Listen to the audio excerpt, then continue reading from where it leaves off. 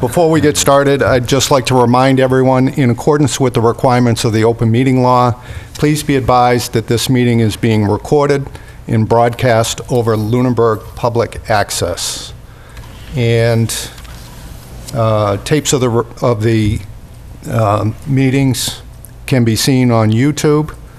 And I don't think our schedule has changed. Our Finance Committee meetings are scheduled to air on Channel 8 Monday, Wednesday, and Friday at 8 a.m., Friday at 6 p.m., and Saturday and Sunday at 7 p.m.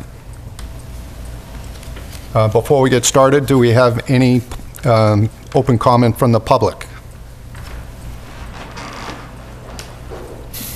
Okay.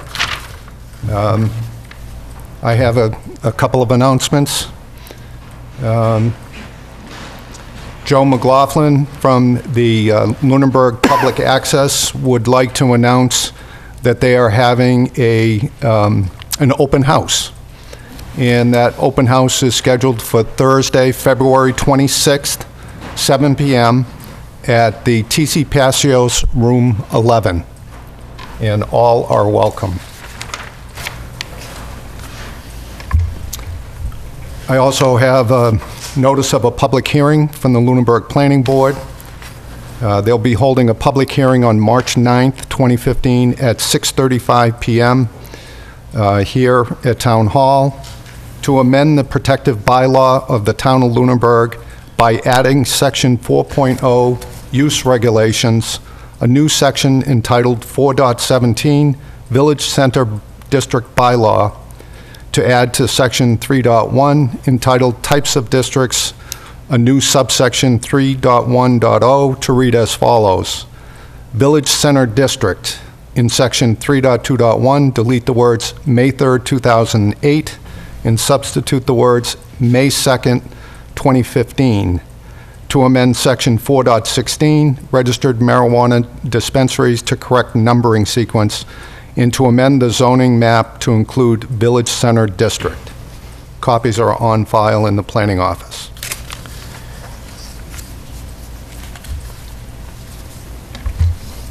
I have a letter from the Association of Town Finance Committees. The Finance Committee Handbook is now available. We are a member, and all members are entitled to a copy of the handbook on CD. So if anyone's interested, we can order a copy of that CD. Just let me know. And then finally, I have the February edition of the Beacon. Any other communications from the committee? No. Okay. We have an update from the town manager on a request to deficit spend in the snow and ice account.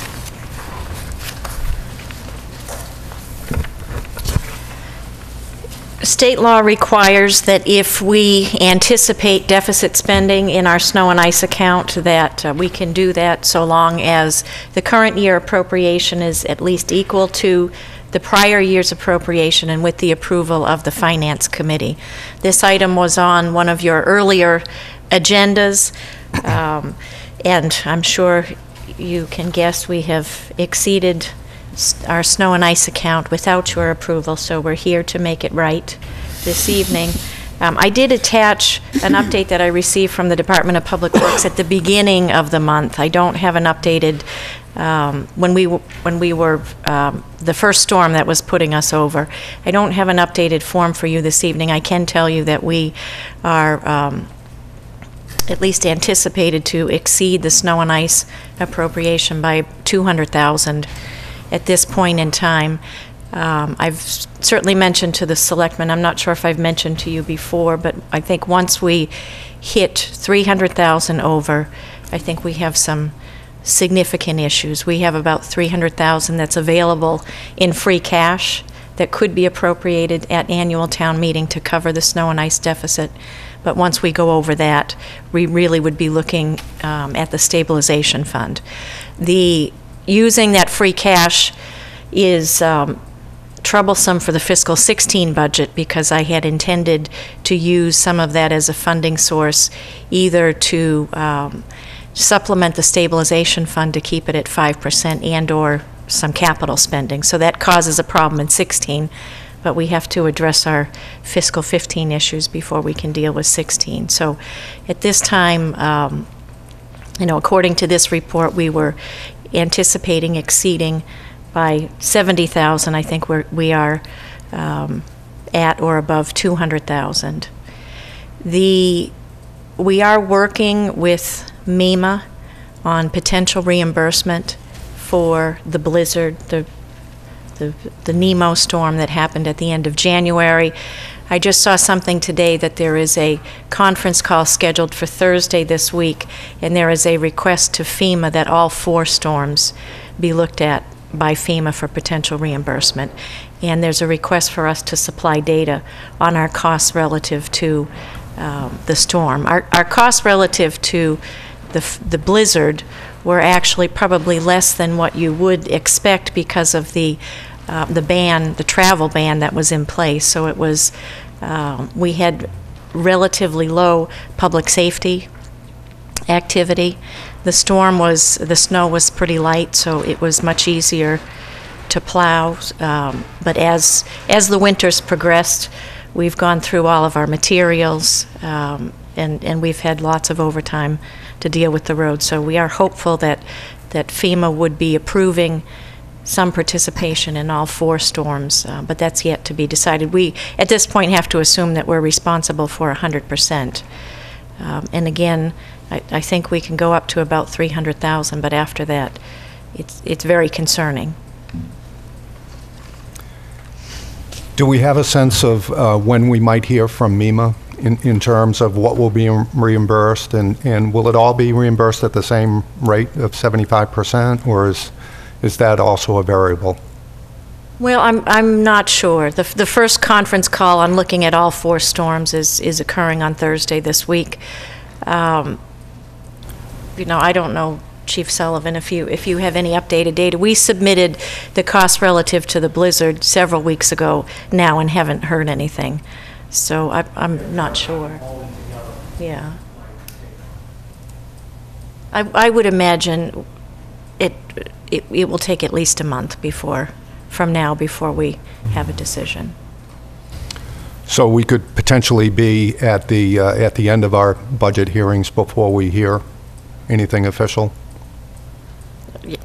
We're going to be at the end of our budget hearings before we hear much from the state, maybe before we hear about health insurance. So we'll be done before we hear a lot. Okay. Other questions for Kerry? No, I think it's pretty self-explanatory. Do I have a motion to authorize deficit spending in the snow and ice removal account? So moved. Second. Thank you. Any further discussion? Those in favor? Aye. Aye. Anyone opposed? No. 5 votes in favor, none opposed. Jesus Christ.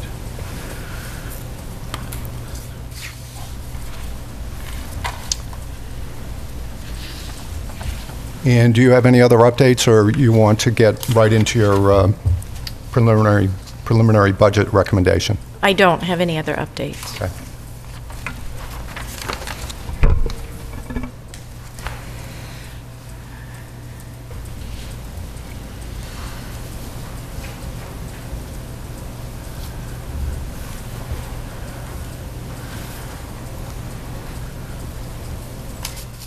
Next item on the agenda is the preliminary budget recommendation of the town manager for fiscal 2016. Okay, thank you. There are handouts of the preliminary budget document and the presentation available at the back of the room. The budget document itself is online, and after the meeting this evening, I will post the presentation online for anybody who is interested in taking a look at that. To start off, I like to just make sure everybody is aware that we are at the beginning of the budget process, And there are a lot of things that change. Even though we have our town meeting set for May, when we take up our budget, because of the timetable to get ready for the budget, we have to be finished with the budget by really the end of March. And so we begin the process this evening, the review process, but a lot of things happen between now and when the budget goes to town meeting. And that's something that that people need to be aware of, because there potentially will be changes to the preliminary recommendation. And what's different this year is because we have a new governor, where the governor's budget usually comes out at the end of January. It will come out either the very end of this month or the very beginning of March, which makes it even a little more difficult to fit anything that the governor is proposing in his budget in terms of state aid into our recommendation. So in preparing the recommendation, I have to say, for me, I think this was the most difficult one, and I think maybe I set myself up for some disappointment in that, and that's why it was difficult. But it was difficult because when the forecast was prepared, I like to think that the assumptions that I use are fairly conservative. They're probably less conservative the more I do this, and we don't really have the ability to be so conservative because everything is tight. But I felt like the assumptions were good. You probably recall that even with those assumptions, I had identified target budgets for all of the departments. We had a slight deficit, but we did that last year, and it worked out well, and things went in our favor. And as we got through the budget process last year, we were able to close that deficit and essentially fund those target level budgets. And I was hopeful that we could do that again this year, and that didn't happen. So that was disappointing, and it sort of left me feeling more so than ever that it really would be helpful as we move forward at the Finance Committee level and the Board of Selectmen level, and not necessarily now, but as we move into even the next budget, that we talk more in the off-season about what the goals of the budget are. You know, is the goal really to produce a balanced budget? Because it felt like, this year, it really felt like all it was to produce a balanced budget. Or are there specific goals that we are trying to accomplish? Are we trying to get to some other level of service? And if we're not able to get to any other level of service, maybe we should be talking more about that and not talking about, well, it would be nice to have this, that, or the other thing. Because this year it really felt like just trying to divvy out what we had available to each department so that everybody could be closer to funding the cost of their level service. And it didn't, where I thought we would start was we would be able to provide some increased level of service somewhere, and that really hasn't happened. I think there's one thing that I will point out with our administrative offices and land use offices. I think we're going to do some neat things there that I'm happy that we can do. We're actually doing it with less funding than we had in the current year because of some changes that we're making. But it just didn't feel like we made any progress, and I thought we would, because our revenue increase is pretty decent, but because some of the things that happened that we'll go through this evening, it just didn't happen. So again, the recommendation is less than the fiscal 16 targets that were established through the forecast process. In almost all cases except for non-discretionary spending, where we don't have the opportunity to do anything different. The recommendation is less than the original target for our public safety departments, for our public works, for our public schools. And that, again, was a disappointment for me. The recommendation does fund all of our contractual salary increases. It meets our financial policies, and specifically it meets our requirement to have 5% in our stabilization fund. And it is balanced using recurring revenues. So we're not using free cash or stabilization fund to fund anything. We're using our recurring revenue. So those are all good things. The challenges in putting this recommendation together this year, first, we don't have a budget from the governor, so we don't have a good idea of where he's coming from, but I have a good feeling, but I haven't seen anything, so I had to be somewhat conservative there. We don't have a health insurance renewal, and we typically have that this year, at this time of year. And the reason that we don't have it this year is because Maya, our insurer, decided to put off issuing renewal rates because they were trying to push out some negative claims data. They look at a 24-month period, and the executive board of Maya decided to push it out a couple of months to get rid of some bad data on the other end to potentially give us a better renewal. But whatever renewal we get, and we'll talk about what I have in here, it's not going to be the zero that we've had for 2 years. But the good news is we're still, even with what we're projecting, we're still paying less in health insurance than we did in fiscal 11 and fiscal 12 because of the changes that the Board of Selectmen has been able to negotiate with the Public Employee Committee. So I think we're in good shape for health insurance, but when you go from a zero increase to anything, it impacts the budget. We don't have an assessment from Monty Tech. We typically have a preliminary assessment. We don't. I mentioned in the budget document that I had asked a couple of times even to get some enrollment data to see if our enrollment was going up, and unfortunately I didn't receive that until pretty much right after I had finished putting the budget together. And we do have an exposure because we have, at least based on what I've been told, we have an increase in enrollment of 7 students. So that is something that needs to be taken into account before we finalize the budget document that will go to town meeting for consideration.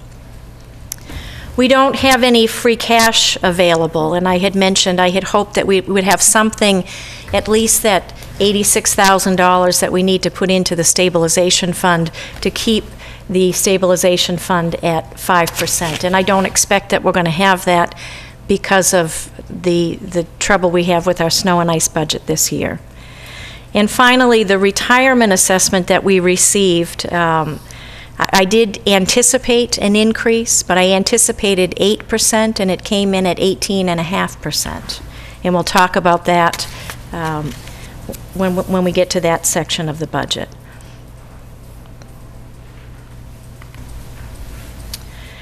So I'll spend some time next talking about revenues, then I'll pause for some questions or some discussion about revenues and move into expenditures. So in terms of revenue, we have 4 different sources of revenue: property tax, state aid, local receipts, and available funds. Property tax is our largest revenue source. It's 67% of our revenue, and it's higher this year if you compare this year to prior years because we have a big chunk of exempt debt service coming on in fiscal 16, so that's why it's higher, and we'll talk about that a little further. State aid is our second largest funding source at 20%, about $7.1 million. Local receipts is 8%, or about $2.7 million, and available funds is 5% at about $1.6 million.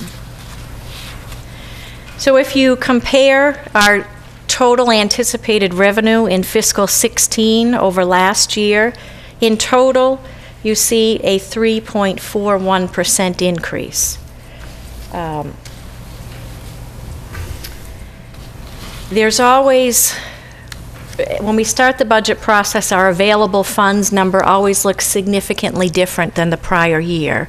And I think the one thing to keep in mind is that available funds, they're tied directly to expenditures. So available funds go up in a relationship with a direct expenditure. I think that the easiest way to look at it is if we borrow to fund capital, that comes in as an available fund, and that's why you see a significant difference this year in 16 versus 15, because in 15 we had about $1 million in borrowing for the fire truck and the purchase of the Lane property. One other item to point out, because this composite chart shows that I project state aid will go down by about 1%.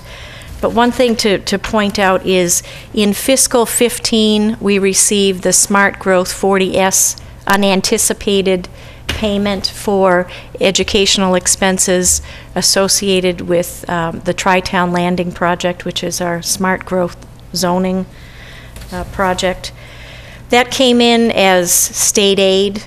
I'm proposing to use it in fiscal 16, but it's an available fund. So if you back that out, you would see state aid is more like a 2% increase. In terms of property tax, the way that we calculate what we have available is we look at the prior year base, multiply that by 2.5%.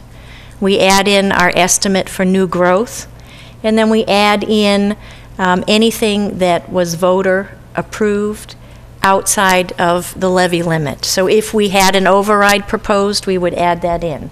We don't have one proposed, so that's a zero.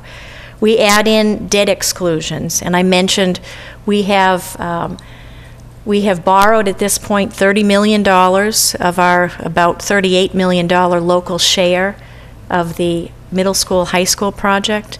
30 million of that will come on to the tax rolls in fiscal 16.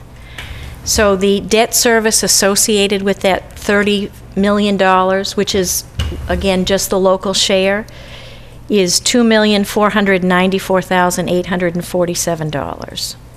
Oh, no, I'm sorry. That's the total exempt debt. The exempt debt associated with the high school, middle school, high school project is $1,634,755. I apologize. The other $860,092 is other exempt debt existing for the library, for the public safety building, and for the other school project. So the estimated impact for a home of average assessed valuation as a result of the new debt coming on for the school project is $316.67. So again, the overall increase for property tax is 10.11%. 7.21% of that is the increase associated with the debt service for the school project. State law requires that we budget 100%. Even though we don't quite collect 100%, we have to assume 100% collection when we come up with our property tax. So we're looking at property tax levy in fiscal 2016 of $23,348,171. And I can pause here for a minute if there are any questions. I know that was a lot more data than you typically get when we talk about property taxes. Questions relative to property tax? No, I'm good. Or I'm sorry, just, yeah, property tax. Just one, and that has to do with new growth at 175,000. That's, I gather, there's some upward potential in that number, correct? There is some upward potential. We do have another building at Tri-Town Landing that, depending on how quickly that moves through construction, we could see some of that coming on for fiscal 16, but it's too early. It's too early to tell. 175,000 is probably slightly higher than we would typically see without any type of project. But the economy is doing better. People are making improvements to their home that they weren't necessarily making even a few years ago. We have seen some decent new growth. So that is an area of potential increase. Kerry, in fiscal 15, we had an unused levy capacity of just over 201,000. Yes. Could you comment on that? So we've captured that in the fiscal 16 estimate or calculation for property tax. The unused levy capacity really had everything to do with the timing of receiving that Smart Growth 40S revenue. It was $183,000. It is money that we have attempted to apply, or reimbursement that we've attempted to apply for the last 3 years with the state. We were finally able to go through that process in the current fiscal year. The application went in September, and we were notified, I think, at the end of October that we would receive that money. And because we received it, and it was part of our cherry sheet, we had to count that as revenue in fiscal 15, even though we didn't anticipate it. And we didn't have the opportunity to have a special town meeting, which is the only way that we can increase our appropriations. So unfortunately, because that came in at that time and it was unanticipated, we didn't have the ability to use that levy capacity. Does that make sense? Yes. Thank you. This may be getting ahead just a bit, but what's the likelihood that we'll qualify for that same Smart Growth 40S funding in fiscal 16? Well, we definitely will apply. We have a much better understanding of the process. We will definitely plan on having a fall town meeting. I think this is one of the lessons learned, that we just need to plan on having a fall town meeting. The timing will be the same. We will apply in September as long as it's available, and we won't know until the end of October. So rather, my thought process was that we received that money in fiscal 15 in the current fiscal year. We know what it is. It is available to be appropriated in fiscal 16, and so I'm proposing that that money be appropriated in fiscal 16 because we know what it is. We can plan on it. If we just let it fall to free cash and we didn't do anything with it, then we're not taking advantage of funding that we have.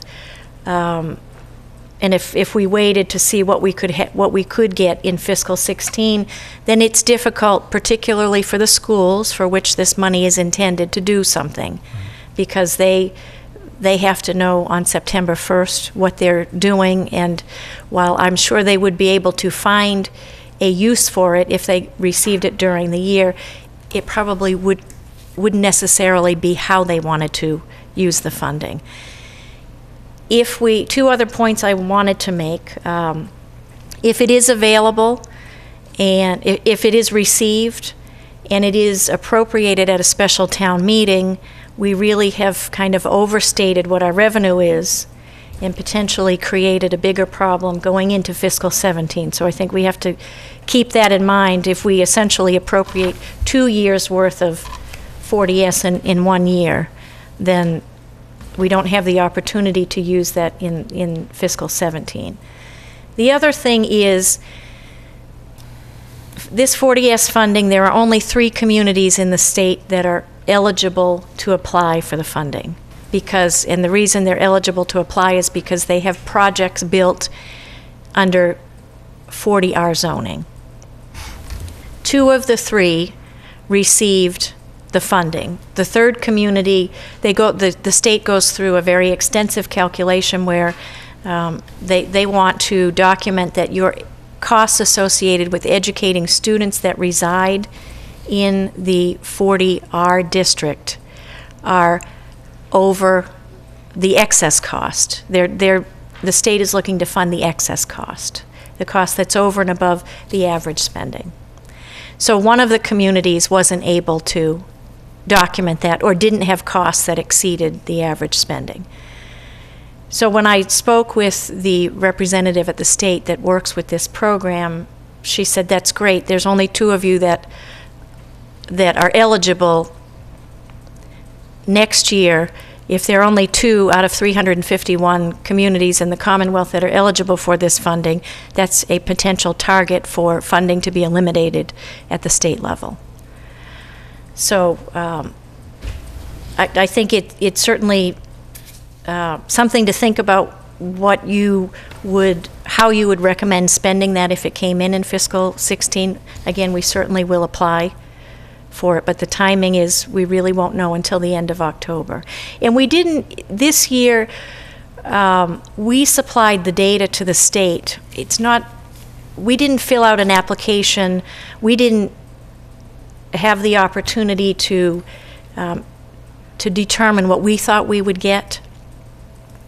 The state handled all of that. And I have a better idea now of how they make their calculation, and I think we maybe will be able to make an estimate once we submit the data in September. But you know, we're not going to know until at least September.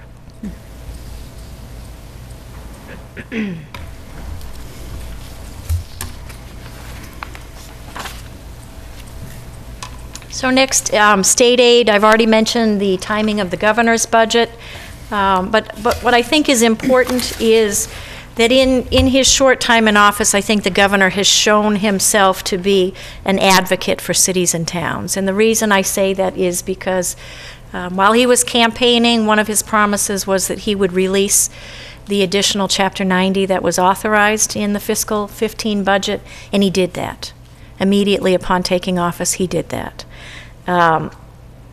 He immediately upon taking office was faced with a significant deficit in the state budget in the current fiscal year, and he went on record saying that he wasn't going to balance his budget on the backs of cities and towns. And while I don't believe he's resolved his budget issues, he hasn't made any attempt to come after local aid or state aid to balance the budget. And I also don't think that I don't see him going forward proposing to cut state aid, and I also don't think that the legislature is going to cut state aid. Now, we may not see significant increases, we may see very minimal increases, but we almost always have seen an increase in Chapter 70.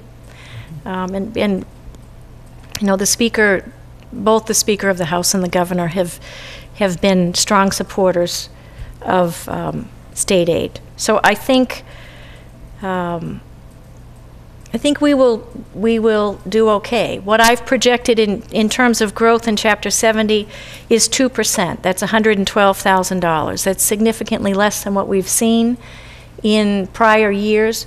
Hopefully we'll see something more than that when the governor's budget comes out in the next couple of weeks.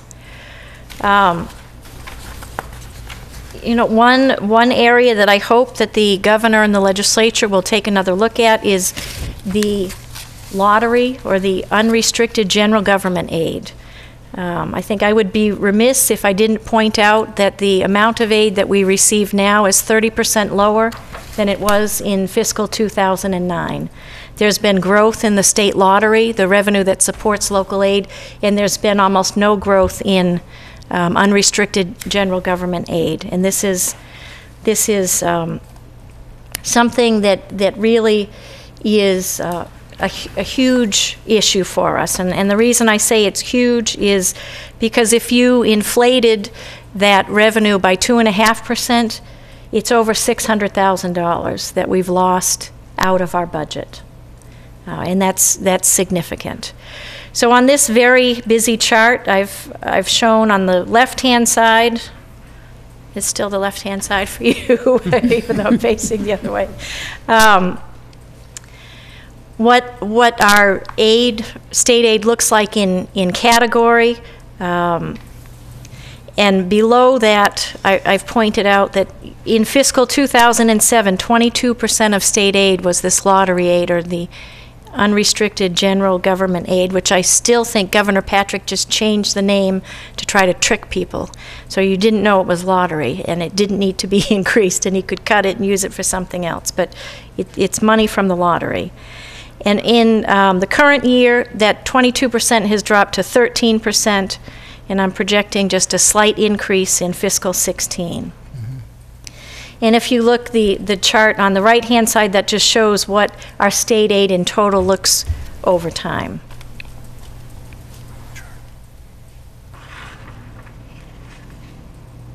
Any questions on state aid before I move forward? So next is local receipts, and I'm projecting some pretty significant increases in local receipts, 9.65%, or about $241,000.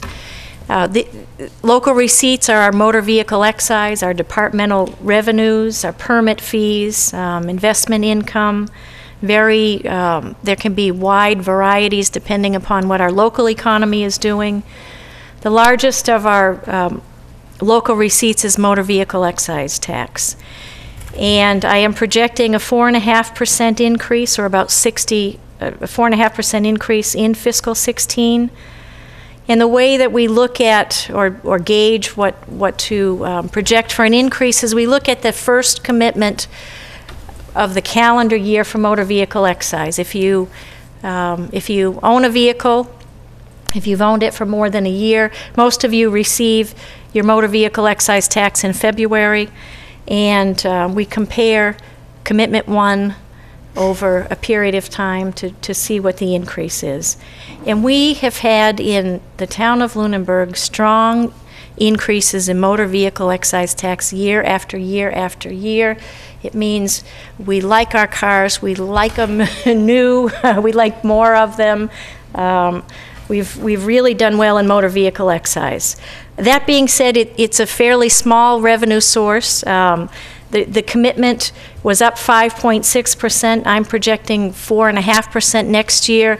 If you wanted to talk about increasing it slightly, each 0.5% brings in $7,000. So it's not significant, but every little bit helps. All of the other local receipts are projected to increase 2% except where noted. I am projecting that departmental receipts are increased by $30,000, and this is to account for an increase in the ambulance fee schedule that was approved by the Board of Selectmen. Our local options meals tax are strong, but we bumped them up quite a bit in fiscal 15, so I'm only projecting to bump them up by 2% in 16. And then the other big new revenue source for us in fiscal 16 is finally the solar net metering credits. We're expecting to receive about $130,000 annually. The project, the Chase Road Solar Project, for which this money is associated, has been in commercial operations since the end of July. Based on the receipts that have come in to date, $130,000 is a good number. And then available funds, sometimes these are one-time revenues or they're directly associated with an expense such as the reimbursement we receive from the state for the primary school, our water and sewer betterments, indirect costs or funding from the Sewer Enterprise Fund to fund indirect costs, the costs that the general fund bears on behalf of the Sewer Enterprise Fund. Anytime we want to recapture any unexpended articles, that is considered an available fund. The free cash appropriation of $183,618 to cover that 40S payment that we received. And then the school transportation offset fees, these are bus fees. We have been collecting them.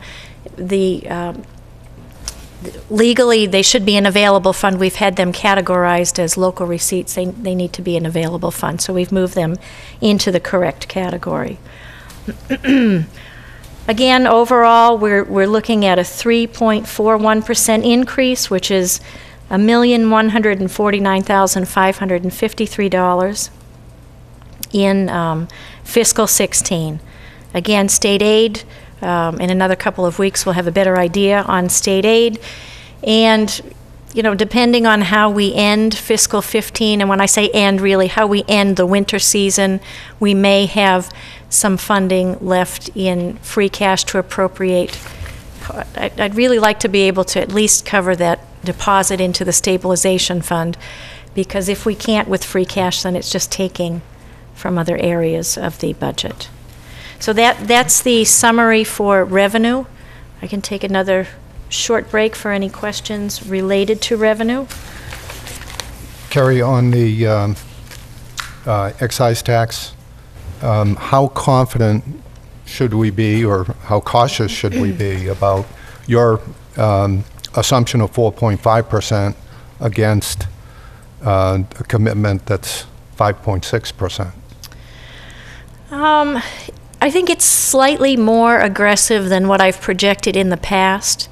But again, the 0.5% is $7,000, so I think we have to keep it in perspective. But we have done well in motor vehicle excise tax collections. We've always collected more than we've estimated, and we've always estimated something close to what the first commitment is for the current fiscal year.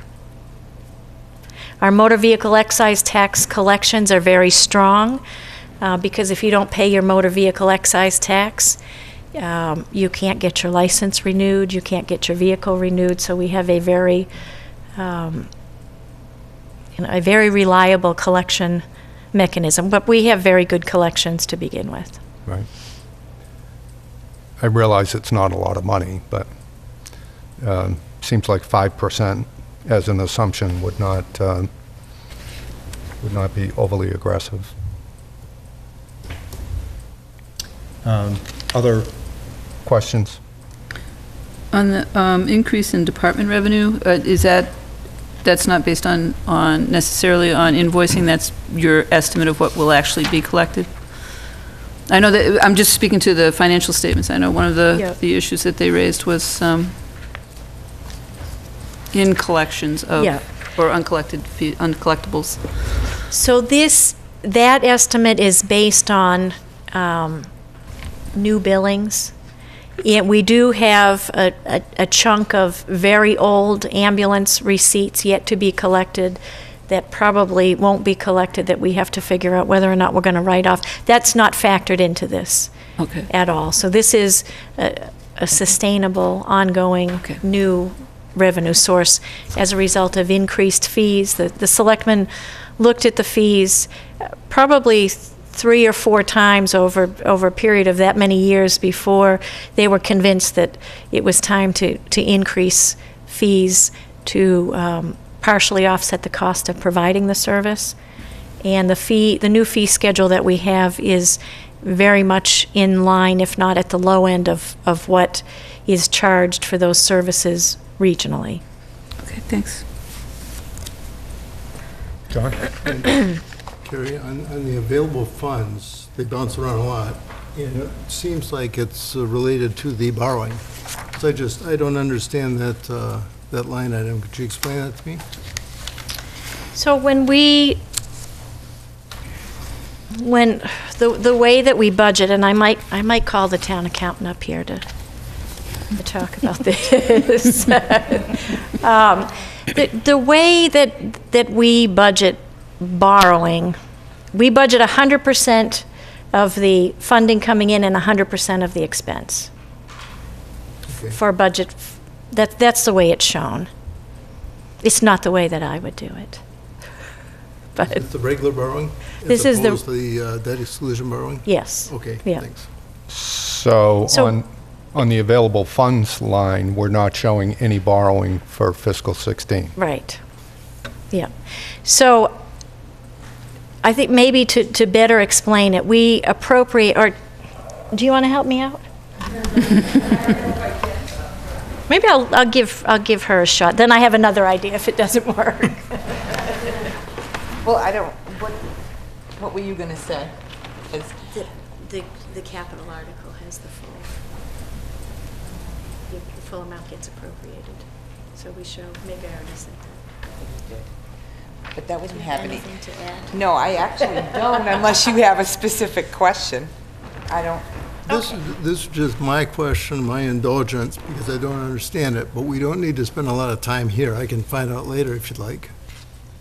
So the reason it's included in the prior year is we appropriate, this is for the capital budget. We authorize the full amount. We don't authorize just the annual expense associated with the debt service in the capital.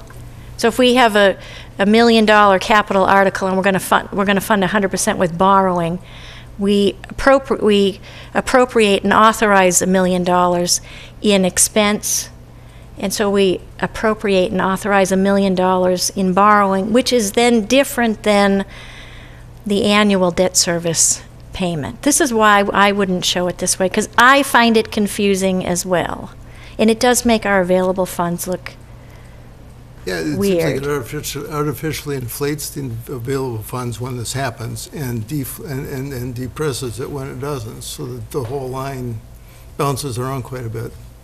But one thing I will say is the borrowing authorization itself has no impact on the overall process to get the tax recap certified. So it's not even considered part of the overall appropriations when we set the tax rate. It's just more of a memo field so that the Department of Revenue knows that we authorize the debt service. And then when we actually go out and borrow for the debt service, that's when the principal and interest payments become part of the overall appropriations on the recap. So what Carrie's saying is we authorized $1 million in borrowing in 2015. We didn't actually go out and borrow for that, or won't feel the effects of the principal and interest payments until 2016. So you don't have a revenue source.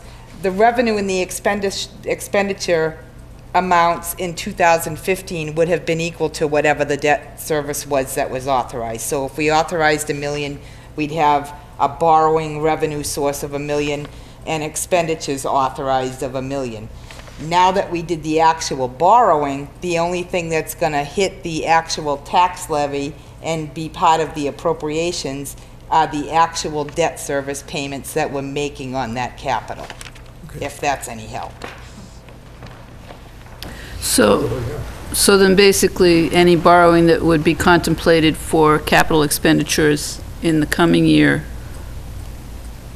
won't be reflected here until we actually bond for whatever that project is. which will not be part of the 2016 budget?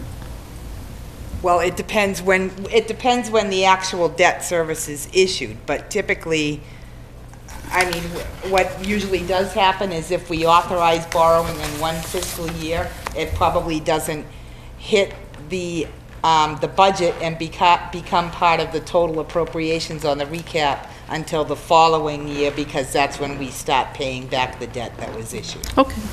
So when we have, I'm sure you're asking because in the capital there is a request or a suggestion that we borrow. So the way that we handle that is what I've proposed in capital is a 3-year borrowing.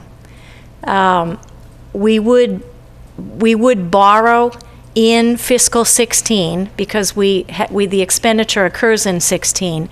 We wouldn't have a debt service payment necessarily in fiscal 16 when we borrow. So we do 3 years, we would be borrowing for 2 years. We pay cash for the first, so we have that expenditure in the year, and then we borrow for 2.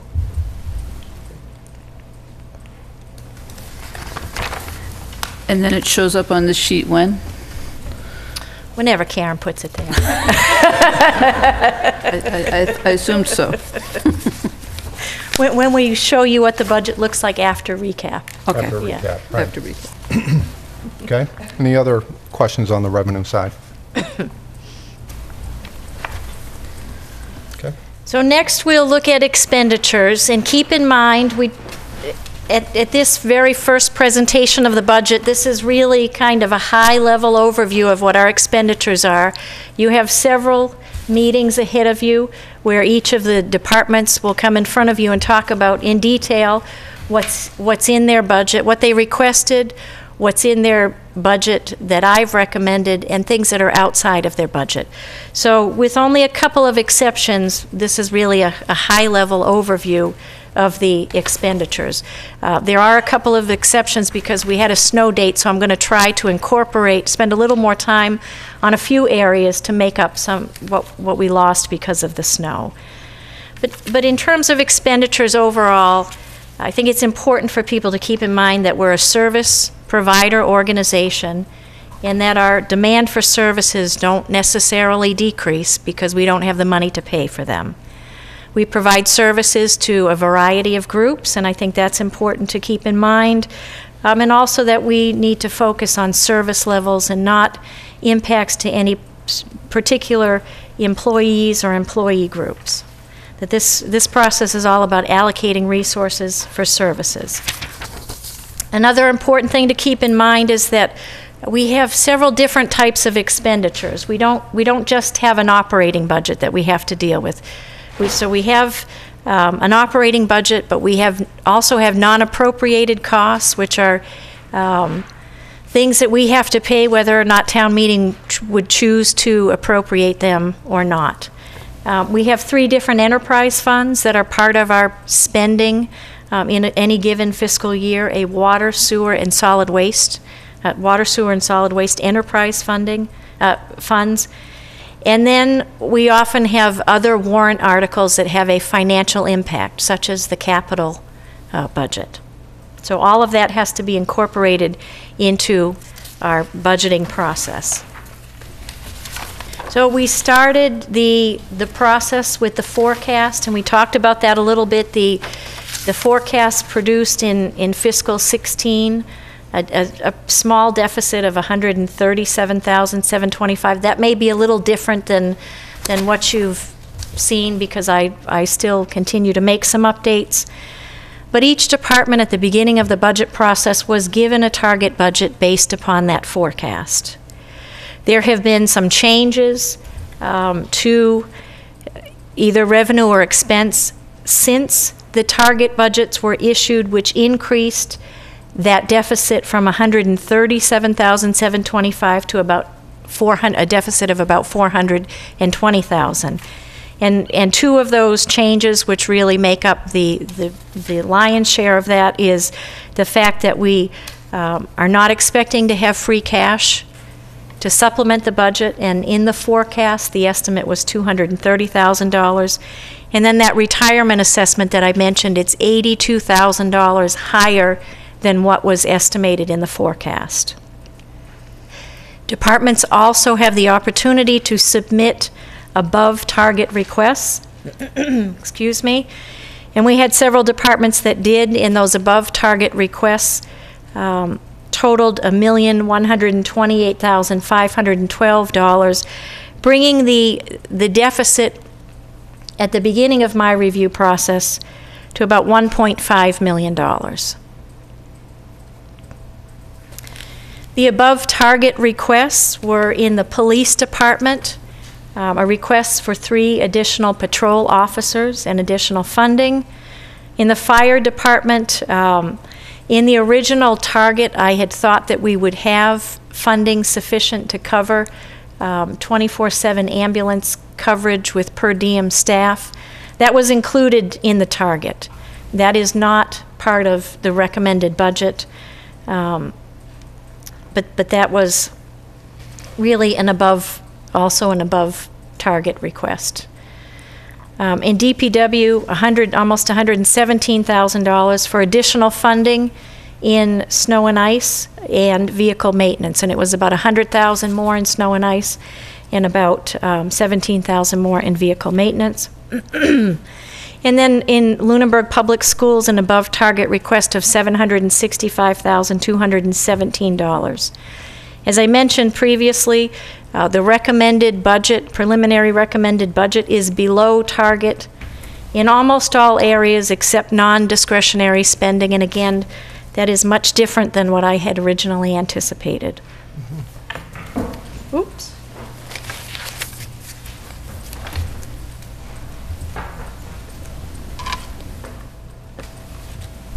We really need a better connector for this. Is it there? It'll come back up in a minute.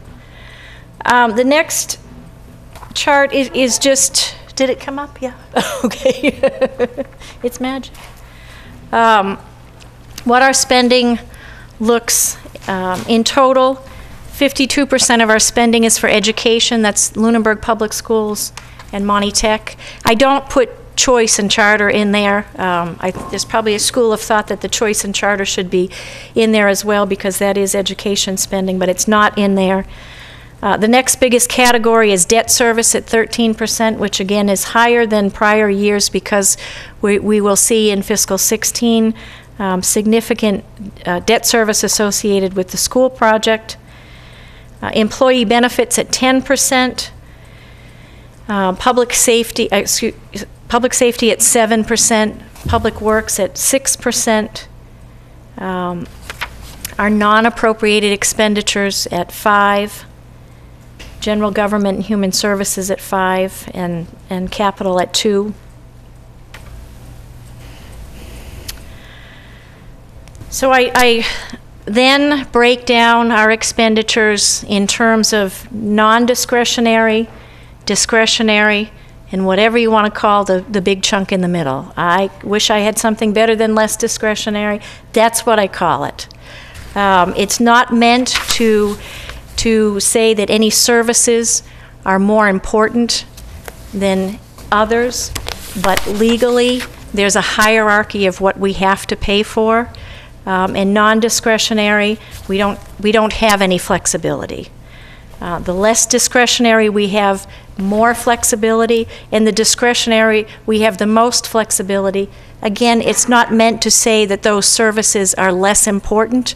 That's actually where we prioritize the discretionary spending that we have. So I think it's important to point out that all of those things that are discretionary, that's where the town collectively says it wants to spend. It values, these are the services that it values, and will put the available funds that it has towards those services. Our non-discretionary expenditures include debt service, insurances, retirement assessment, and our cherry sheet charges. And I've highlighted that in bold because I'm going to spend a little more time on those than I typically would have to make up some ground for what we've lost with the snowstorm.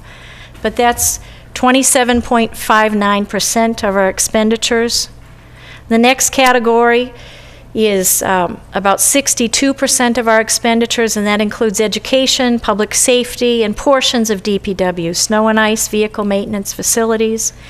And then the discretionary spending is 10.5%, and that includes the remaining services in the Department of Public Works, the library, the senior center, our veterans administration, and the administrative and land use offices. And again, that's highlighted because I'm going to spend just a little more time to go through that to make up for some lost time. But we're going to spend some time talking about debt service because debt service is a big portion of our budget, and it's different in more of our budget in 16 because of the school project. We've talked about the amount that's coming on for the school project, but I'd like to focus on the chart that's on the bottom. Our total debt service expenditure in fiscal 16 is $4,557,920. Of that amount, we have several dedicated revenue sources to offset certain portions of that debt service. We have taxes that we levy outside of Prop 2.5. Mm-hmm. Those are voter-approved debt authorizations. They total just under $2.5 million. We have sewer betterments of $756,000, water betterments of $62,000, septic receipts of $10,868, bond premiums of $2,810, and then we have a reimbursement that we receive from the state for the primary school project of $534,198. That leaves, of that $4.55 million, $695,538 that directly impacts the general fund, the operating budget. That is the non-exempt debt that doesn't have another funding source. And you can see that that has increased over the prior year, which was $565,000, because we chose to borrow for a fire truck and for the purchase of the Lane property.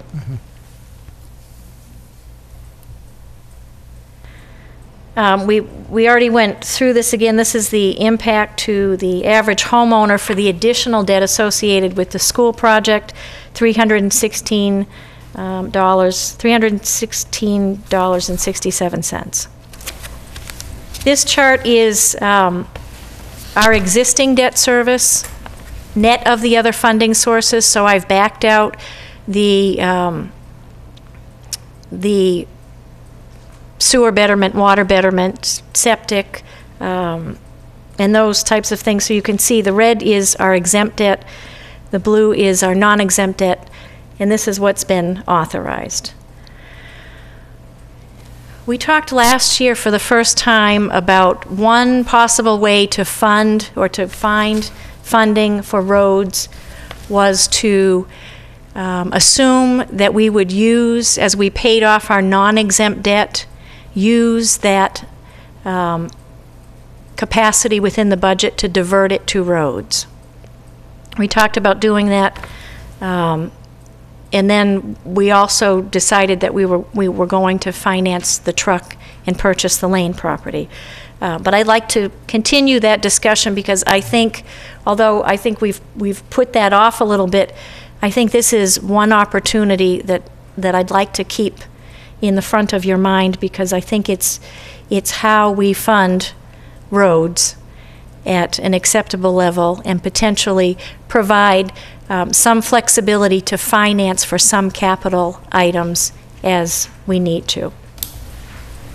So this chart is our non-exempt debt, and I'm showing 6 years here. I have another chart we'll look at in a minute.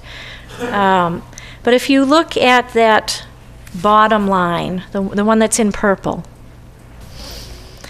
if you were to say that in fiscal 15, that amount of non-exempt debt without another dedicated funding source was a reasonable amount, $544,000, and as we pay that off, we would use that capacity to divert to roads, you would see that we wouldn't have, based on the decisions we have made, the borrowing decisions we've made, we don't have anything available until fiscal 19. We don't have the ability to divert any of that money to roads until fiscal 19. But beginning in fiscal 19, if we assume fiscal 15 as the benchmark, we have $132,000 that we could put towards roads.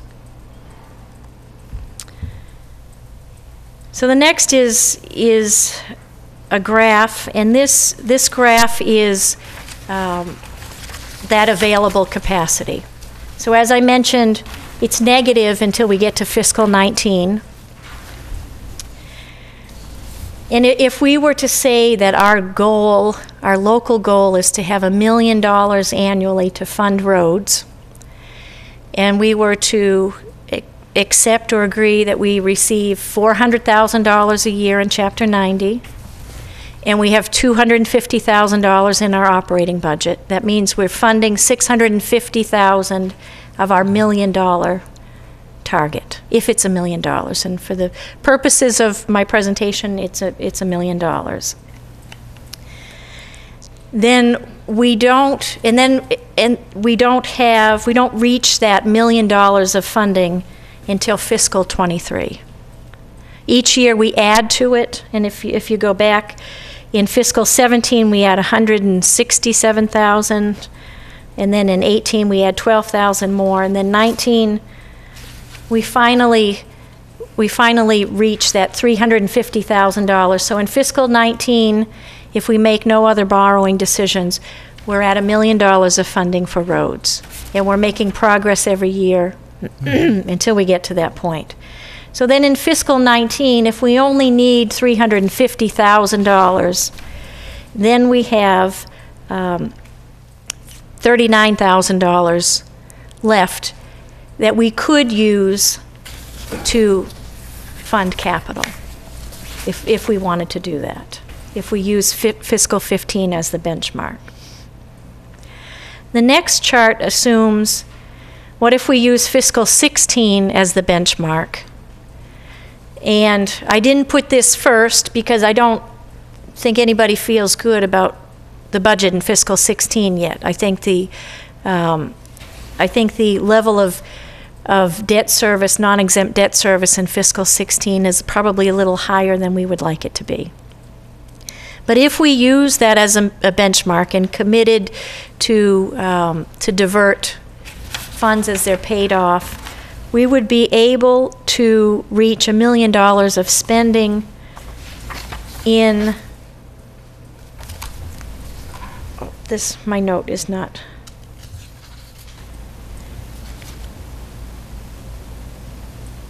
in fiscal, you know what, we'll just leave it. I want to update this because I used a chart it's got a hyperlink, and I think when I adjusted something else, it adjusted something else here. So I can show you this after. But if we use fiscal '16 as a benchmark, we have the ability to fund $1 million sooner, and we have the ability to borrow sooner. But this chart is not reflecting what I would like it to. But again, I think that the debt service spending level for non-exempt in '16 is a little higher. So maybe there's a happy medium between '15 and '16 that we could. It's somewhat higher in '16, but it's still within the policy that we established over the last year. It is. It's well within, but we're pulling more for debt service from operations than we did in the prior year. Right.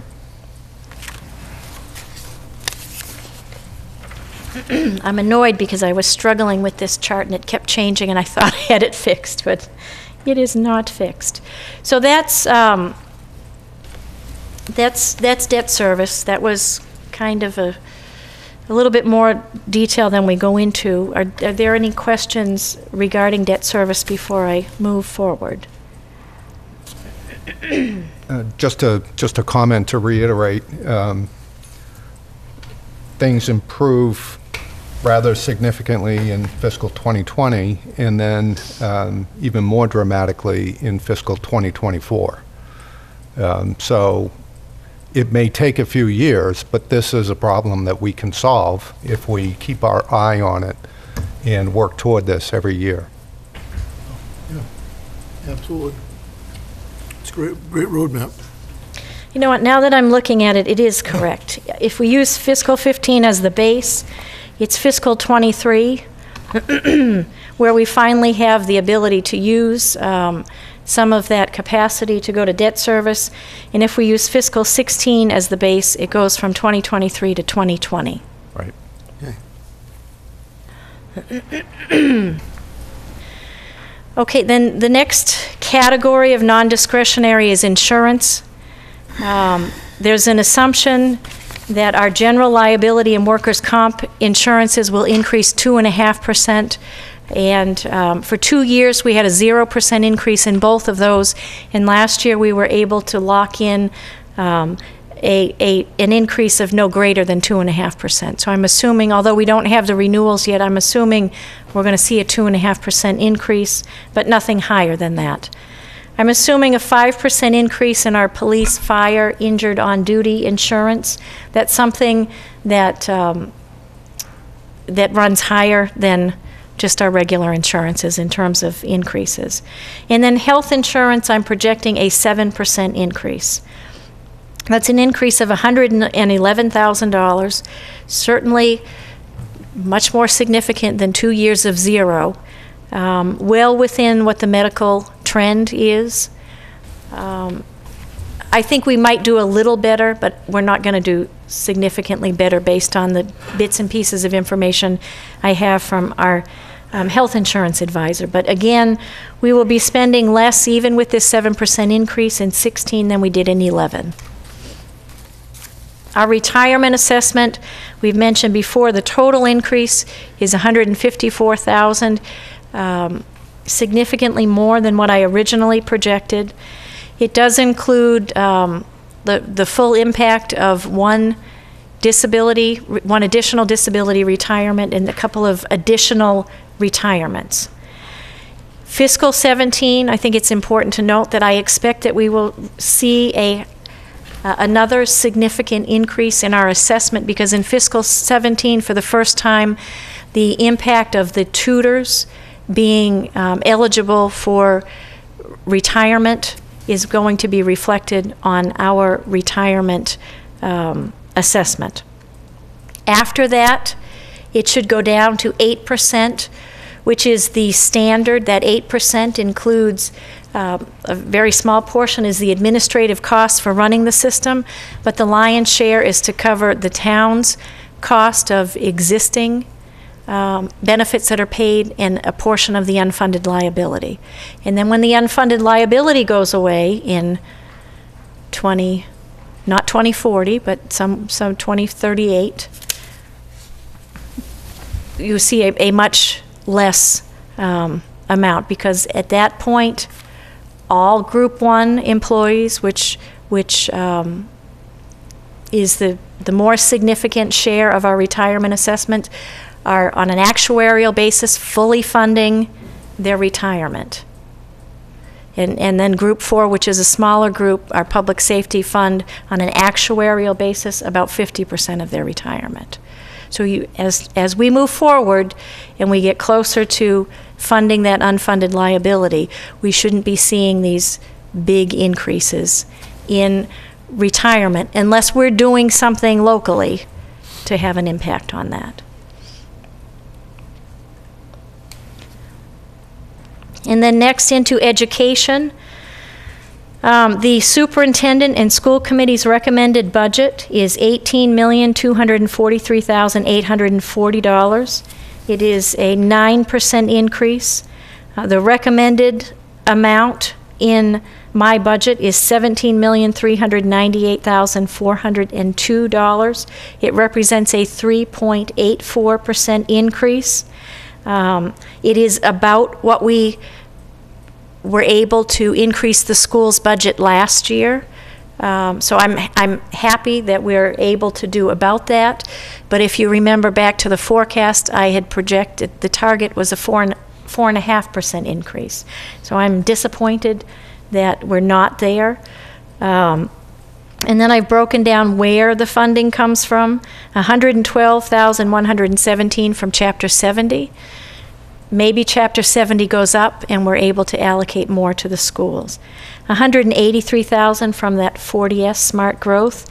And then local funding is about the same, in total $348,000. Outside of additional Chapter 70 funding, I'm not sure how to bridge that gap. I wish I had some ideas. I don't know what to do with that at this point. Carrie, just to clarify that, the $348,000 from local funding, that's an increase in the amount of local funding that would go to the school? Yes, yeah. And I wanted to point that out because I think it's important that people know that we're not just relying on state aid to increase, that we are contributing locally at least the same amount. And it varies from year to year. but there is a significant local contribution to education as well. But it's a big gap, and there are lots of things in the superintendent recommended budget that are important to address educational opportunities, to stay current with the way education is provided, to address class sizes. I mean, when the superintendent talks to you, you'll hear about the increase in class sizes. So these are all, very important things, but I don't have any idea what to do at this point in time, and I'm hoping that we have some opportunities for some savings. Maybe we'll see a little bit with health insurance. Maybe we'll see a little bit more with Chapter 90.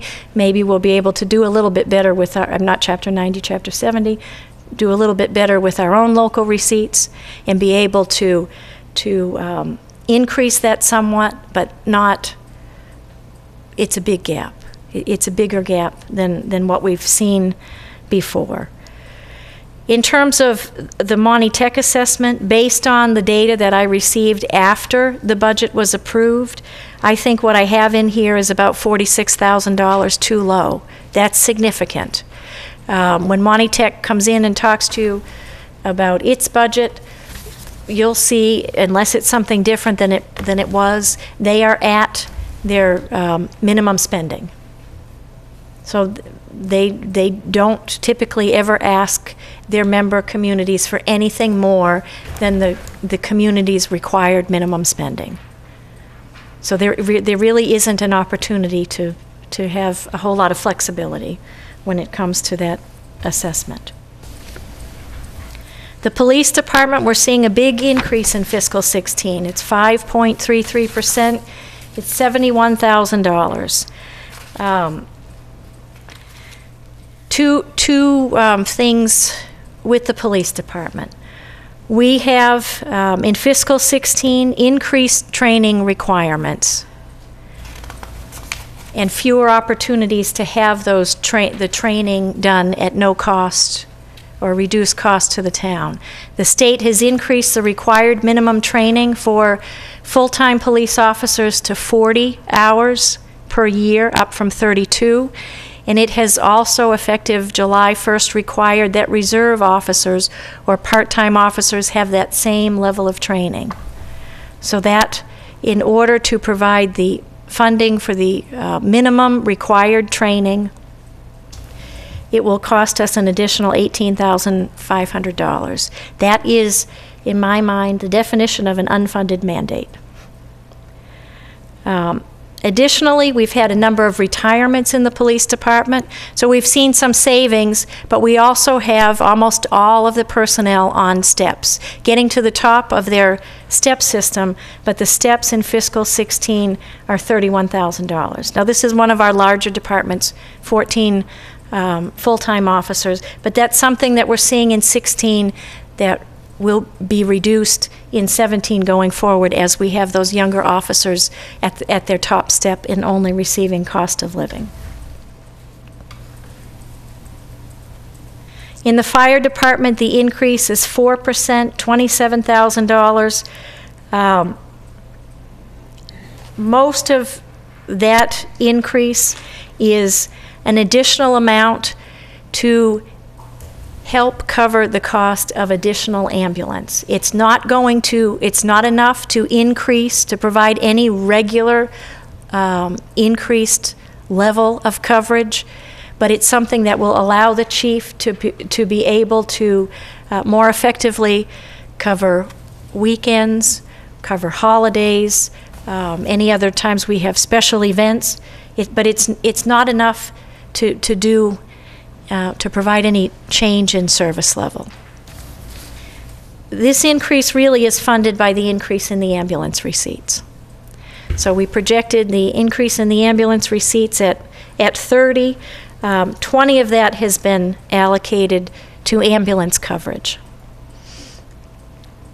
Dispatch, we're looking at an increase of $7,800. The increase is in what we provide here locally, not in the assessment.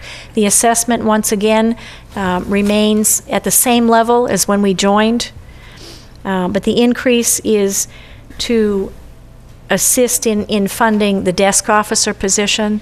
When we transitioned to regional dispatch, we lost our 24/7 personnel. We've brought some back. We're hoping to bring, ideally, we'd like to have coverage 12 hours a day, Monday to Friday. And that's what this budget would allow for. We have 4 members in the district. We've been working with 2 or 3 communities, which I won't name at this point. We're looking to bring on another community that wouldn't increase our need for personnel. We have some excess capacity, unused capacity in regional dispatch. So we're looking to find a match with a community that could come in. We have 3 that we're working with. There are actually two together that we could bring on, that they are small enough and their load is low enough that we could bring them in without increasing the assessment. The way this district is set up is the budget, total budget, is divided by the number of members. So I'm anxiously awaiting bringing on somebody that's not going to cost us anything more, but it's going to save us some money. We've been at this for a while now. The chiefs might feel a little differently, but we've worked through a lot of the issues. We continue to work through them. I think we're providing a good, cost-effective service, and I think we have enough experience that we are able to bring on some smaller communities, and I'm hopeful that that is going to happen. That's not incorporated into this budget because I'm not sure when it would happen. Some of the initiatives or efficiencies that we're looking at, we're still working on regional animal control. We have a grant that we received from MRPC. We're waiting for MRPC to finish the report. MRPC has undergone they had a significant loss of funding, so they're restructuring, but we're hoping to get the results of that report soon. We'd like to see something in terms of regional animal control. Our intent is to apply for that same grant for regional lockup in the spring. That should be available soon. We potentially have an opportunity to have a towing contractor where we have police-ordered tows that there is a fee that the towing company pays to the municipality. That's an opportunity. We're awaiting the review of our traffic rules and regulations by town council. With that would come an updated fee for updated schedule for motor vehicle fines. So we're waiting for that. The police chief is looking at alternative training opportunities, alternative ways to meet that required training rather than just sending everybody out. That's something we're looking at.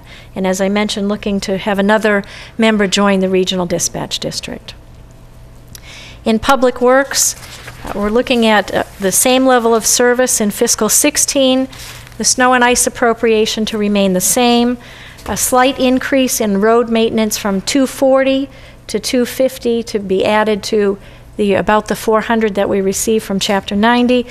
We've also included $40,000 to fund stormwater management projects. We have additional requirements for stormwater management activities that will likely come into play in fiscal 16, so we have to have some funding set aside to address those. I mentioned the above target requests for snow and ice of about $100,000 and vehicle maintenance of about $18,000. There's been a slight increase in vehicle maintenance, but nothing in snow and ice. Snow and ice continues to remain a concern. You've seen this chart before. The blue line is the appropriation, the pink line is the actual expenditure, and the space in between is our snow and ice deficit. At this point, our 5-year average for expenditures on snow and ice is $354,539. We're appropriating $250, $260, and having consistently at least $150,000 deficit year after year. So this is of concern. In facilities, we last year consolidated costs associated with facilities into one category under Public Works. We specifically left out the library because the utilities, the cost of the utilities for the library is part of the calculation for their required minimum spending. We've talked about that before. Some other things that we continue to look at in DPW and public facilities: performance contracting, making our buildings more energy efficient. We work with the Green Communities Task Force there, and we'll continue to do so. Streetlights, if I could ever get a consultant that would take on this project, I think we have an opportunity there. Maybe we just need to figure out how to do that ourselves, how to do that cost analysis ourselves. Because I think there's probably $20,000 there that we could save.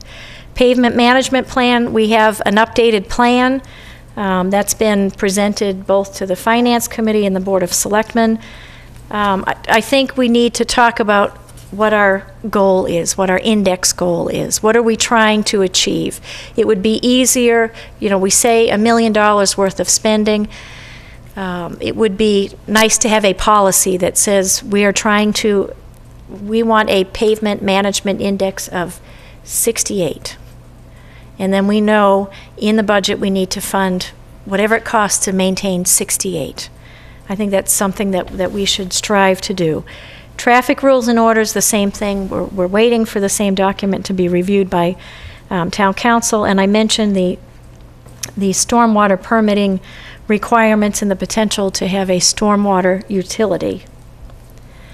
In the library, the recommendation is the minimum required appropriation to maintain a certified library.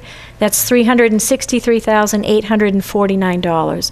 Right now, I'm proposing that all of that come from the general fund.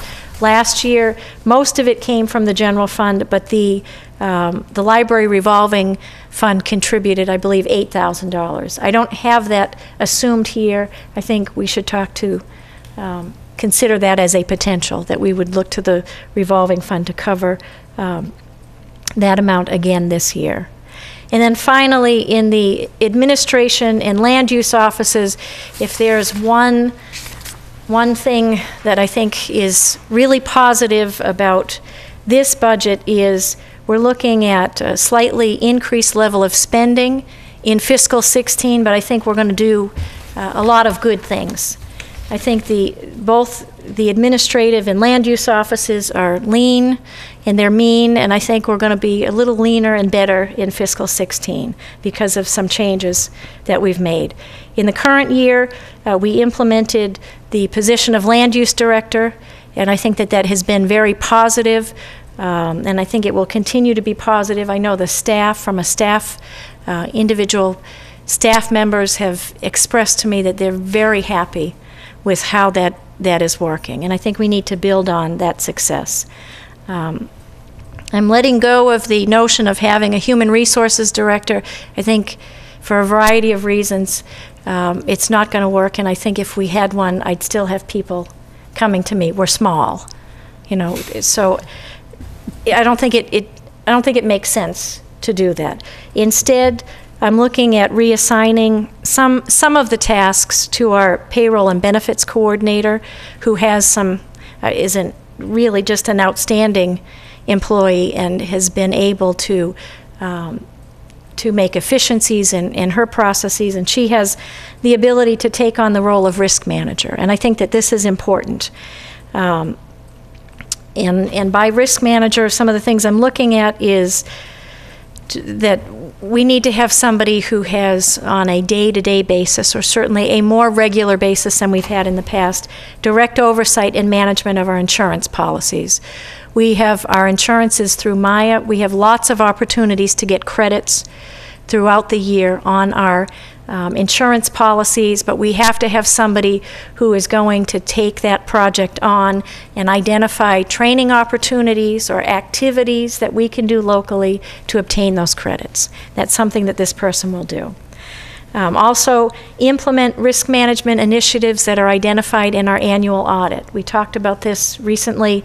You received the audit from our outside auditor.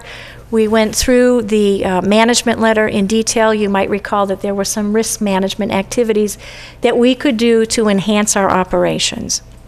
And I think the benefit, in addition to the benefits of having a tighter organization, reducing opportunities for fraud or theft, not that that's been a huge problem, but it's something we need to stay on top of. The credit rating agency likes to see us undertake risk management activities, and we need to do everything we can to maintain our credit rating. So I think that's a great opportunity. And then to be available to conduct reviews of operations or departments under my direction to assure legal compliance, to assure that we're following best practices. The second thing that I'm looking to do is to assign the role of finance director or finance coordinator to the town accountant. I don't want to get hung up on titles. Looking to create a resource for the organization. As finance director or coordinator, whatever sits better with people, the town accountant would be responsible for being the team leader for the finance offices, which I think for the most part she does, but she would be responsible for resolving issues and implementing work process efficiencies. We've done a number of things over the years to improve and make our processes more efficient, and I think there are other things that we can do if we have somebody dedicated to doing that. Also, to assume a more active role with both the Finance Committee and the Capital Planning Committee. And then lastly, to assist departments in preparing a higher level budgetary analysis or cost-benefit analysis. I think our departments are very small. The department heads are doing a number of things. Many places you have budget people within your organization. And just because your organization is small, it doesn't mean your budget is any less complex. It's smaller, but it's still complex. And I think more and more we need to be able to provide department heads a resource in doing some of this analysis, because it's a lot to ask any of the department heads to run their operation, manage their budget, do all of this analysis that decision makers need. It would be nice to have somebody who's doing this on a regular basis be available. And then lastly, upgrading the position of administrative assistant to executive assistant in the selectman's office. Have this person responsible for a number of activities, not the least of which is the selectmen's agendas, the agenda packets, and the minutes. This is something that with the reduction that was made several years ago from a three-person office to a two-person office, something that I have taken on, I need to give to somebody so that I can be more available to departments to assist as well. The capital budget, you've heard from the Capital Planning Committee what their recommendation is. It's restated in here. I've taken their recommendation. I've implemented their recommendation with the exception of taking 2 items and funding them through a 3-year borrowing, because we don't have the cash available to pay for those items. And they are the 6-wheel dump truck, which is the second item, and the street sweeper, which is the last item. We're looking at level funding our solid waste, the component that's within the general fund that pays for recycling and some of the specialized programs that we offer. Our non-appropriated costs, regional transit assessments. One thing that I would like to mention is an initiative that the Board of Selectmen will be implementing yet this fiscal year. We pay 2 regional transit assessments, one to the to MART, the Montechusett Regional Transit Authority. We also pay an assessment to the MBTA. You may wonder why we pay the assessment to the MBTA. We pay it for the benefit of being a community adjacent to a community that has commuter rail. Did that make sense? We pay about the same to each. So we get a direct service from MART and we get an indirect service from the MBTA. Under state law, we can divert that MBTA assessment to our local regional transit authority if we're increasing our service level. We can't use it to pay our current assessment, but to increase service.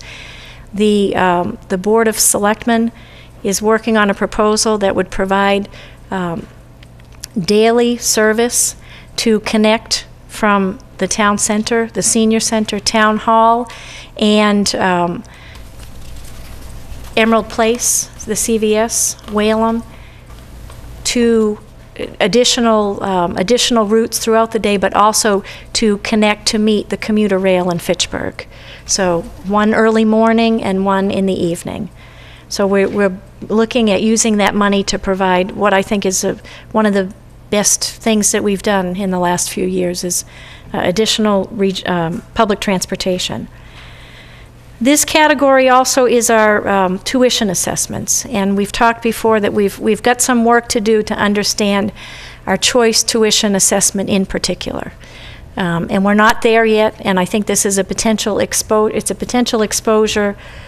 It's actually a real exposure in fiscal 15, and likely a fairly large exposure, larger than what we have projected in this budget. But until we fully understand what's going on, which we have to do in short order, we don't, I'm projecting just typical increases here. So, in conclusion, it's been a difficult budget process. It's not what I expected. On the positive, it fully funds our contractual obligations. It uses only recurring revenues to fund the budget, maintains level service at fiscal 15 levels to the greatest extent possible, but it's not the service levels. The service levels that we're maintaining are not what the department heads are recommending for their departments, and I don't think it's meeting the service demands. I don't think it's meeting residents' expectations. And I think it's important to say that. That it's not what the departments are asking for, and not necessarily what residents are demanding. I mentioned a few things: educational offerings, class size. We're seeing increasing class sizes. Again, in public safety, we have both chiefs requesting additional personnel. Road maintenance, we're not meeting our need there. So those are some examples of how I don't think that the budget that we're able to provide, while it's balanced, it's not what department heads would request, and it's not what people are looking for. Hopefully the governor's budget will bring some good news. You will begin your process Thursday. I think the governor's budget will be out around March 1st.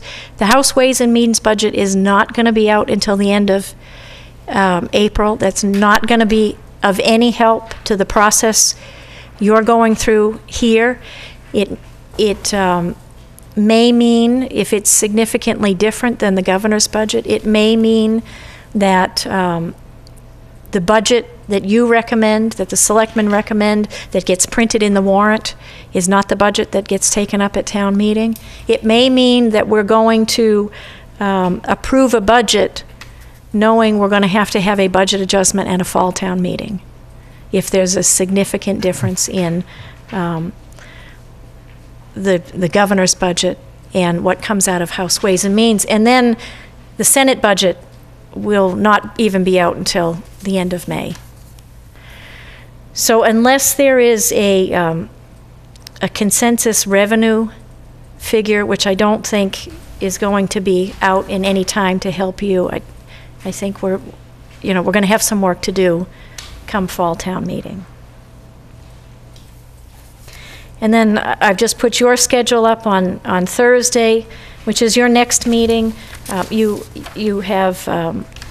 will hear from the police chief and the fire chief, and then every Thursday thereafter through the end of March, you have hearings with departments. We have a couple that we need to plug in.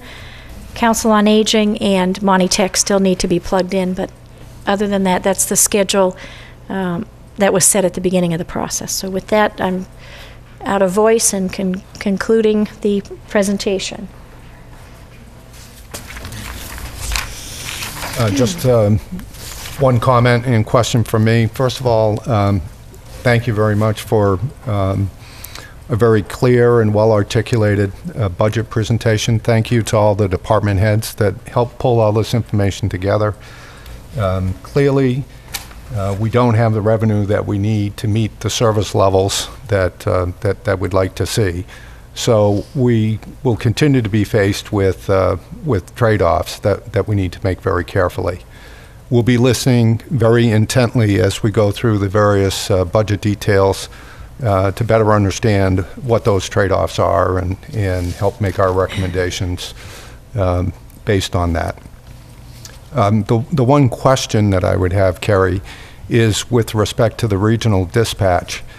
I know we won't likely have a new member on board for the beginning of the fiscal year, but is there a chance that we may have a new member on board, say, for fall town meeting? And might that be something of an opportunity? I think that would be a bit aggressive. I know for the benefit of the other members, I was asked today to attend a meeting on Thursday night with two of the communities that have just completed a feasibility study with the state to look at joining our regional district. They also looked at their own regional district, which was a requirement that they had locally.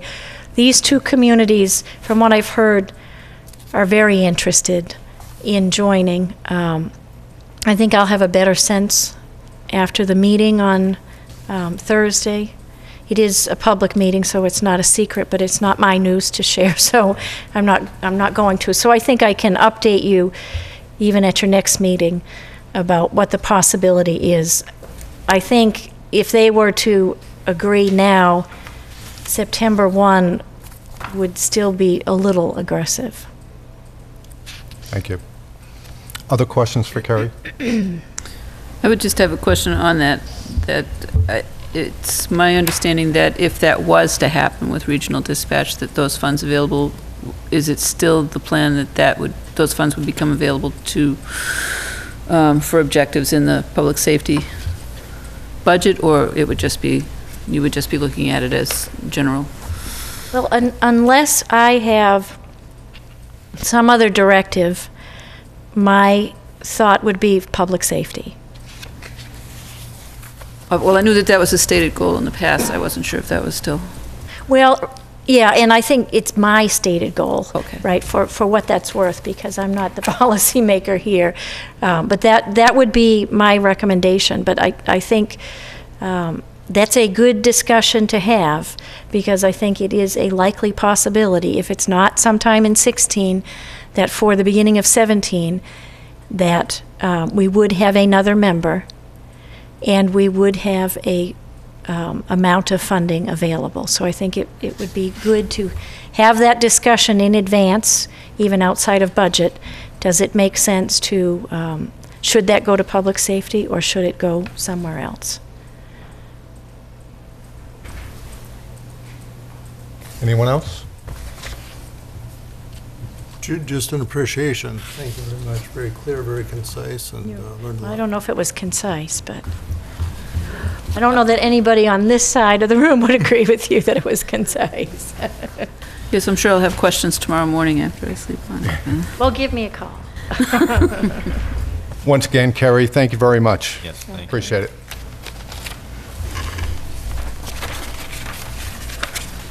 Okay. Next item on our agenda is to review minutes. John, I think we have some minutes ready to review, is that right? Yep, from the January 22nd meeting. I circulated it, gosh, You circulated it twice? yeah. It's been on the agenda now for... But yes, this is aged well. I know I was able to read the minutes in advance. I didn't have any changes. Anyone else? Jay actually flagged one. I had misidentified, I had used FY15 when I should have used FY16 on page 2. Okay. So I got it changed. Okay. Any other discussion on the minutes from January 22nd? No. Thanks again. Do you want me to make a motion to approve, or do you need one? Yeah, motion to approve, yes. Motion to approve the minutes of January 22nd. Second? Any further discussion? Those in favor? Aye. Aye. Anyone opposed? No, Okay. none opposed. Department updates. Capital planning. Capital planning, can't add anything to what Kerry said a few minutes ago. We have DPW, I have a meeting with Jack on Friday at 8:15 to review his FY16 budget and his proposal and any other issues that surface. PAC is going to be meeting tomorrow evening, and we're going to review the expenses. That's a meeting that also was postponed a couple of times because of weather. And just the only other thing, just to fill in the library, Martha Moore is in fact back. I haven't seen her, but she's been emailing back and forth regarding that. The library is the DPW and other service workers have in fact done an awful lot of cleaning, drying out of carpets, dehumidifying, treating for mold and mildew. The only snafu this week was that, of course, the water main to the library froze because of the cold weather, and but the DPW is able to thaw it out fairly quickly. They expected the insurance adjuster in today, but I don't know anything about what's happened there. And they're working, meaning the library staff, is working on drying out and salvaging what books they can. The library is also going to be open starting on Monday, March 2nd, abbreviated schedule, mainly for pickup and returns. That is, you go in the library, they'll have some tape there to channel people directly to the the circulation desk to pick up any books that people or to return books. That's going to be open Mondays and Tuesdays, and Saturdays 10 to 12, and then Tuesdays again 6 to 8. Details on the website. That's it for me. Okay, thank you, John. Terry, public safety. Actually, I feel really badly. I lost track of where we were in time with all of the delays, and I wasn't even thinking that they were up this week for the budget presentations until Chief Sullivan sent me his budget presentation to review. And so I've heard from both chiefs at this point, and been in touch with them about their presentations for Thursday night. And there's nothing new other than that to report. They have a lot of information they're coming in with, and I think we're pretty much aware of where those discussions are going to go based on other presentations, so. And certainly getting better insight into the budget challenge, as we heard tonight. Yeah. Yep. Okay, Jay? Let's see, sewer commissioners work on their budget. It says it looks like they're going to be able to put about $70,000 back into the operating budget. And everything else is moving along. That was about the biggest, the only thing. And then green communities, I'm trying to. They're moving forward with exterior lighting on both the library and the public safety. And next up is lights at the Eagle House. And that's all coming from And- the grant money? He didn't say, but I would assume so. And they haven't met since the last meeting, and they don't have another meeting scheduled yet, so.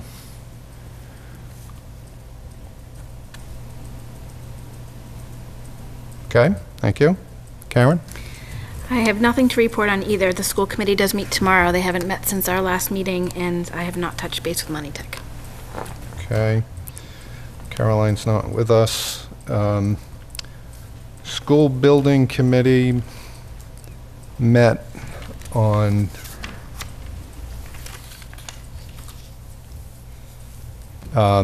February 11th, and the meeting was actually at the construction trailer and began with a walkthrough of the construction site. I was unfortunately a little late to the meeting, so I missed the walkthrough. But what was reported is the progress. There's temporary walls and heating installed in Building A, so it actually looks like a building at this point. Doesn't look like what it's going to be when it's finished, but temporary walls, temporary heating, so that they can begin working in the interior. Steel work is essentially complete in Area B, and steel work continues in Area C. They haven't been able to start the steel work in Area D as yet. They've been set back about 2 weeks due to the weather. Every day they're clearing snow. They had some photos of snow blowing snow off the roof of Building A, as an example. One of the things that we talked about was having a topping off ceremony. It's traditional that when the last girder is installed in the building, to hoist an American flag or a pine tree to the highest point in the building, and to celebrate with the local community, perhaps the students. It's a major milestone in the construction of a building of that sort. We talked about that taking place in mid-April. Nice. Some of it is symbolic, but it's a good excuse to bring the community together and have them see the progress and participate in celebrating our success. One of the things we're trying to do as part of that is have a girder available to be signed by students. And the hope is to get all the grades to participate in having an opportunity to sign the girder. Probably won't be able to display the signed girder, but it would be preserved for prosperity. And then one final announcement, our owner's project manager, JLA, Joslyn Lesser Associates, has been acquired by a company called NV5. And so they'll be joining forces with a somewhat larger outfit. Nothing is expected to change with respect to our project. The same people are going to be on the project. The project's going to be managed in the same way. But JLA is now part of another company. And that's my report. Building reuse, I'm sorry, just one more. Building reuse, we're scheduled to meet first Monday in March. We're looking to reschedule that meeting. I believe we're hoping for March 18th. Yes, John? Just on the contingency, I was kind of concerned about the weather and whether the weather had in fact chewed into some of the contingency on the school project. None of the contingency from a dollars standpoint. There's no, well, time is money. Yep, To the yep, extent yep. that time is money, we have lost about 2 weeks. Yeah. But we've been encouraged by Shawmut, who's the construction manager, that if we don't continue to experience inclement weather, they can make up that time. Wonderful. Okay, so still it's good that way. Yes. It's promising. Great, thanks.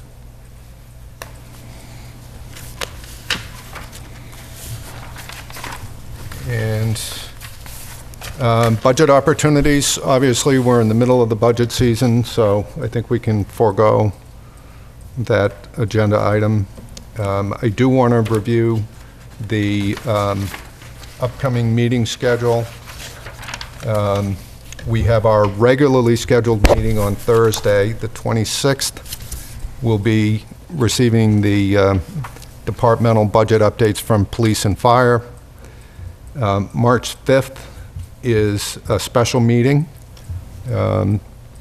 As of now, we hope to hear from the library and Lunenburg Public Schools. We may also try to fit in the Council on Aging at that meeting. And then the next meeting I've put on the agenda here is our next regular meeting, which will be March 12th. And as of now, it looks like Sewer Enterprise and DPW. Are we going to fit land use back in? I think the expectation was that we covered enough of land use this So I was evening. thinking, okay. Yeah. We didn't get into a lot of detail there, but I don't think we'll be Okay. having a special presentation from them. Okay? Any other comments from the committee before we close? No, that was enough. Okay? I'll accept a motion to adjourn. Motion to adjourn? Thank you. Second. Any discussion? Those in favor? Aye. Aye. Aye. None opposed. Thank you all, and good night. Thank you. And the timekeeper of record, what's the?